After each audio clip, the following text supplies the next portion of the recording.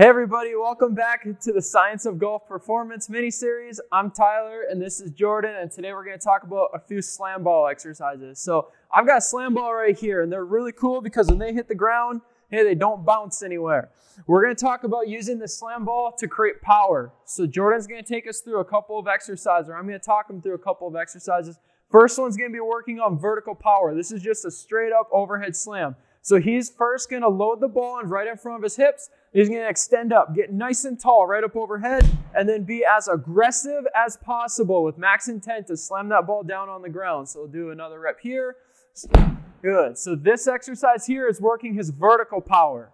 Okay. The next exercise following this is going to work a combination of some rotational, horizontal, and vertical power. So it's a little bit of mix of everything, primarily working the rotational component. Hey, he's going to pick up the ball. This is called the transverse slam. So he's going to load it on one side hip. And then from there, he's going to wind it up and then rotate it around and slam it to the opposite side. So you can see the rotational component here. Big thing here is he's thinking about his sequencing. Hey, he's loading that opposite side. So this rep here, he's going to load his left foot. He's going to squat back into it, and he's going to transfer that load over to the opposite side. So that's transverse slam. The last one, we're going to go back to a little bit more vertical power development. This one's going to be called a caveman throw.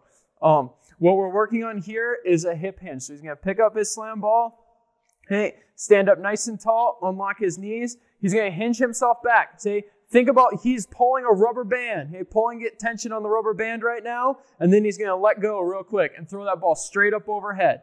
Very good. So what he's doing there is he's creating vertical power through his knees, hips, and ankles into vertical extension. He's going to do one more right here to demonstrate this.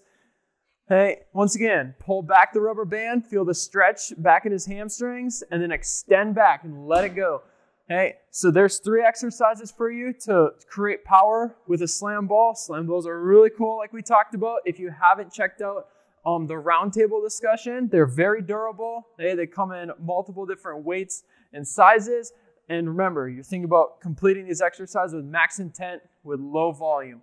I hope everybody found this video helpful and resourceful. If you did, please share and like, and be sure to join us on the next episode.